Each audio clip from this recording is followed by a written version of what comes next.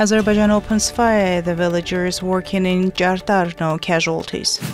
There is a real danger of ethnic cleansing and genocide for the Armenian population of Nagorno-Karabakh, Minister of Foreign Affairs of Armenia. We are not negotiating on installing an Azerbaijani checkpoint in Lachin corridor, Arad Mirzoyan. PASEC Commission issues a statement on the illegal blocking of Lachin corridor. Azerbaijan shows open contempt for international obligations, Maher Markaryan. In his conversation with Aliyev, Blinken reaffirms the importance of reopening Lachin corridor. U.S. is ready to continue supporting peace negotiations between Armenia and Azerbaijan, Deputy Spokesperson of U.S. Secretary of State says.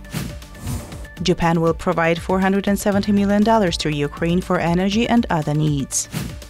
European Union countries bought 15.6 billion euros worth of gas from Azerbaijan in 2022. Russia will respond to the supply of weapons with a nuclear component to Ukraine, Putin.